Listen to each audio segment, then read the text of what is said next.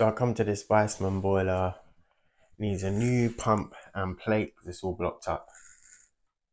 Hopefully it's not too bad to change. First off, I start with some light on the situation.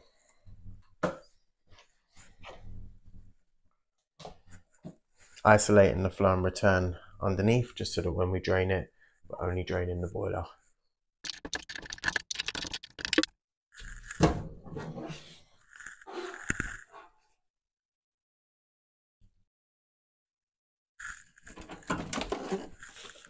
So now we can drop this panel down.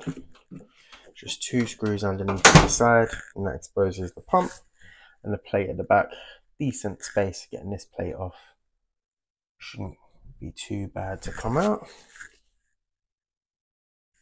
So I'm going to replace the pump first, just because that will give a bit more access to the plate as well. See, the power switched off of the boiler.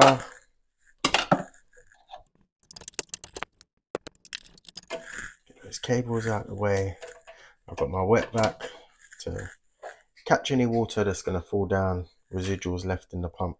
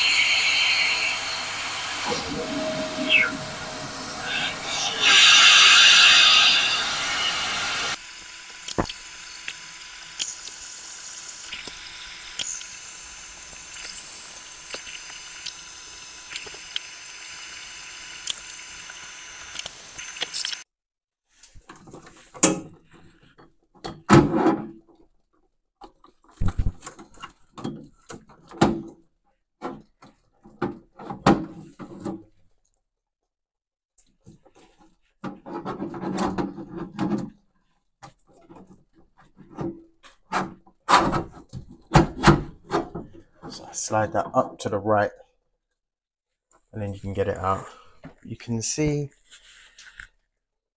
another one badly blocked. Let's get some light on it. See all the muck inside there, so we might as well just replace this one.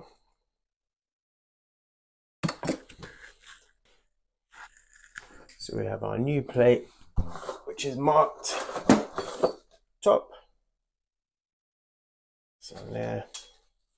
So the way we're going to go in is feed it through to the back, up to the right, then back down into place. I've left the screw still in, so that one can line up, and then the other one goes back in that hole there.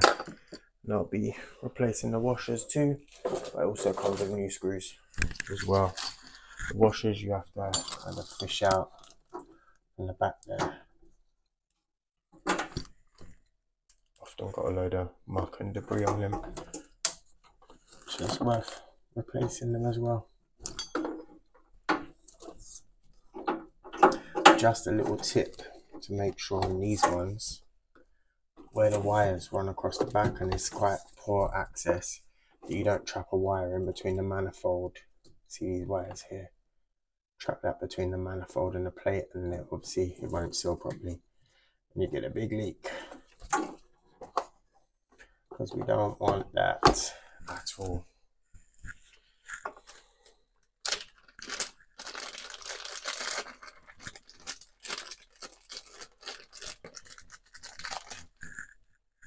So 4 new washers or O-rings, and back in the same slots. You'll be able to fill the slots at the back of the manifold. Like all plates.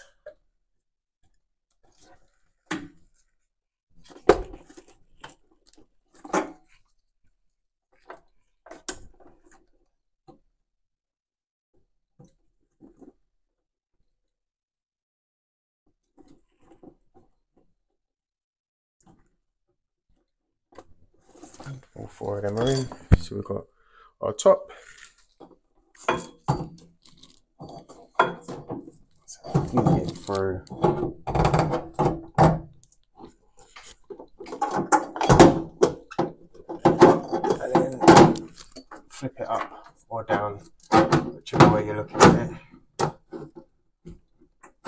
careful, I just knocked the PRB pipe off. So just make sure you pop that back on, and remember what I said. Make sure them wires are out of the way. And there's no wires in between. And just double check, make sure your washers are still in. They're normally a pretty tight fit on these, so it's not bad.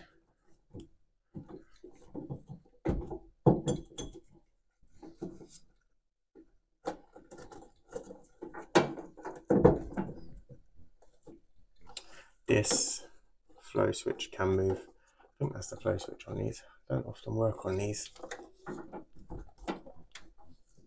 So yeah, that's in. We check. No wire. So we'll screw it in till tight. And I like to double check it with a ratchet or a standard screwdriver. I like the ratchet because you just seem to get a little bit more torque when tightening, but remember not to over tighten because the plastic will crack. Manifold. And remember, pop that PRV pipe back on just in case that popped off. So next, let's put the new pump in.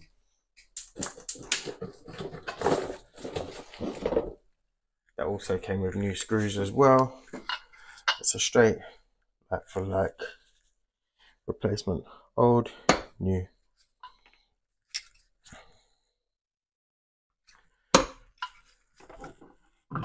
So again, just your 4 screws, 4mm Allen key.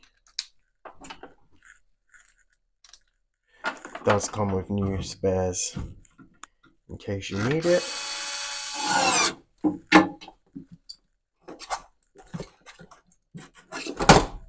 But they're always handy to keep because there's a couple of other bits that they fit as well in emergency.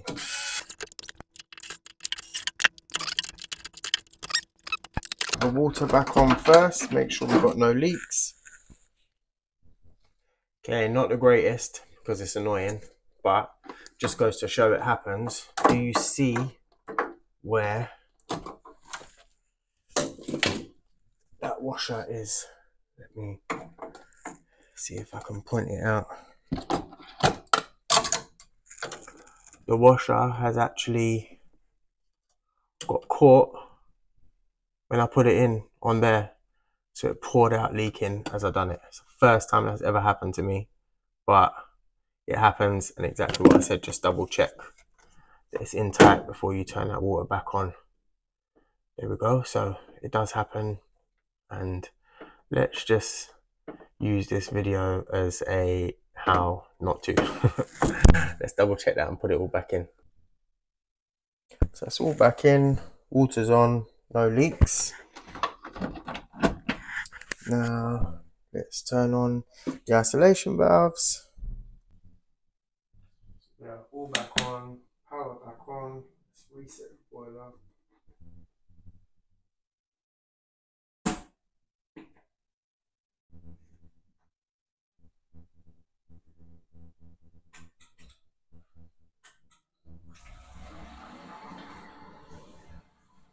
Heating on.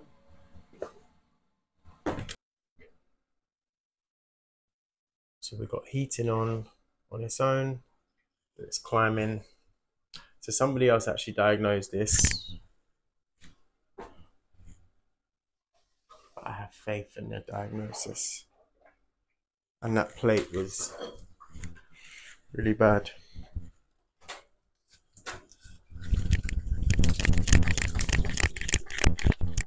Look, that's not even banging it, literally just shaking it.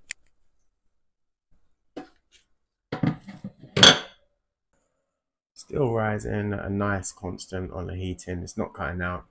Still running nicely. Let's pop the water on. Switch into water mode.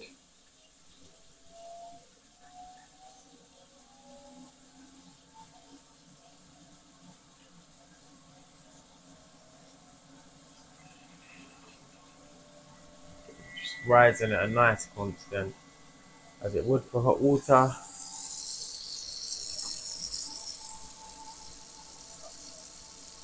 Job done. Get the case on, Let's get out of here.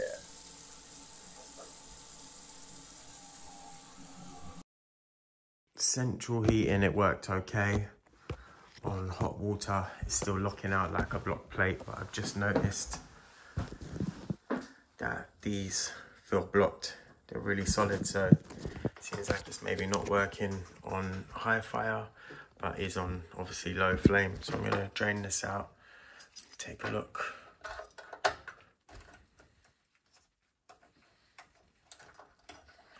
So I've isolated and drained the boiler again. Just releasing some pressure.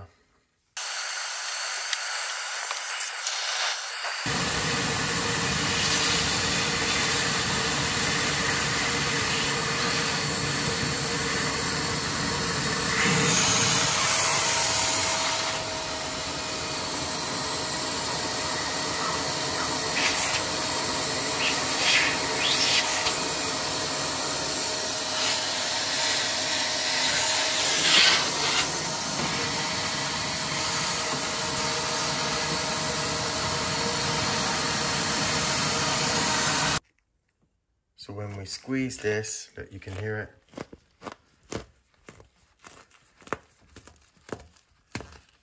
There's loads of muck and restriction. Inside there, that is roasting hot as well.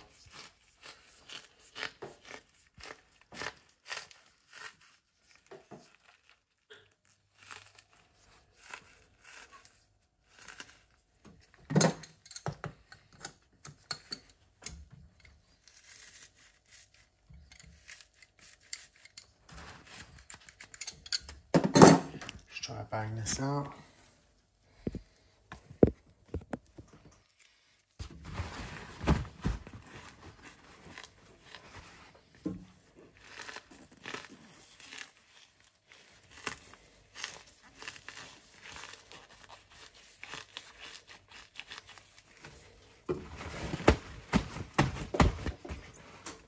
Let's get a screwdriver.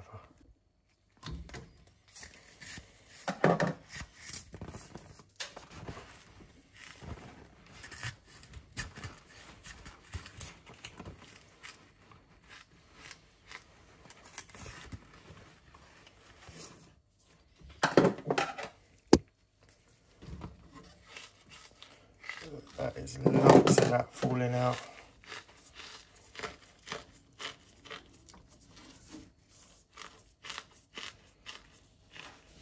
From around there, that's hard.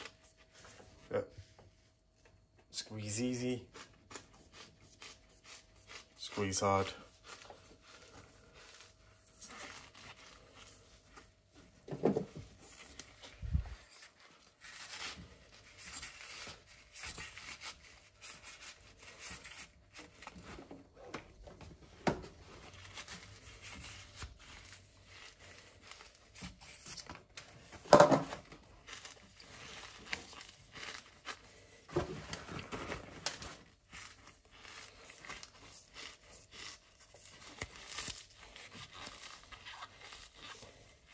See what we can get out of this.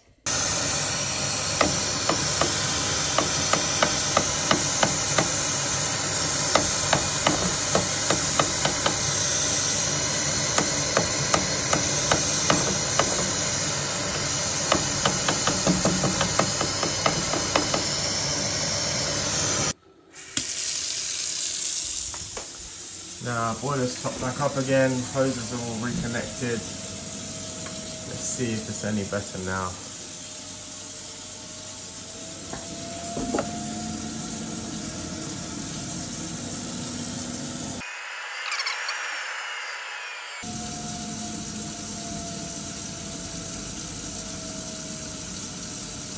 It's climbing a lot slower now. Yeah, it looks to be settling much better. I must say, I've got some advice on the hoses, sheep plums, because I couldn't see the wood for the trees. Asked in my group, have a little group of engineers that, you know, we will chuck little bits and pieces in. and that's what she suggested. Check them hoses. I don't really work on vitamins that much, so good shout. Go give her a follow on Instagram. London, you are the gift that keeps giving.